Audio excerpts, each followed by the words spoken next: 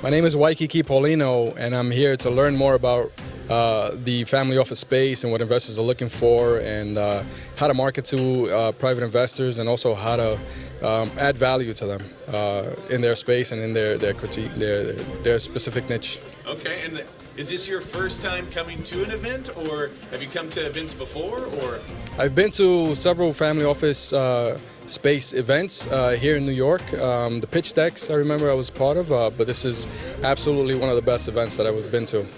Okay, so why don't we do this? What was actually, like, what did you like about this event compared to, like, watching something online or just reading a white paper? Like, what's the difference, or what made it that good for you? Well, I love the live interaction. I love the quality of the speakers. I love the quality of the event. The networking is just powerful, and the real relationships that are developed here and formed just being live and watching people and talking to them through their life and their journey.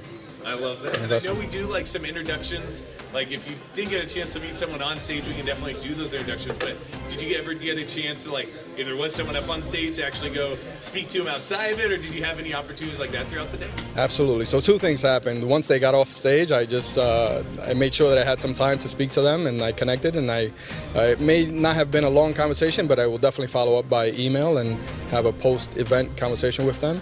And then there was someone in family office that connected me with someone else, which was a valuable resource, and that happened through email. And so we scheduled the time during the event, and we had a conversation, which I think will end up in a follow-up meeting. Okay, I love that. Tell me this, what's something that, like, either that you heard of, or something interesting topic-wise, or what's something you're like, man, that was something I wasn't expecting to hear, or that was funny, or that was a crazy story, or a deal that you made, or what's something that, like, stood out for you as, like, oh man, that moment was, ugh. Yeah, well, through all the panel discussions, there was something I definitely took away. What stands out right now at the moment, I really don't have anything, but there's so many notes that I took down. I think I went through 2 or 3 pages of notes, so it was absolutely valuable resource.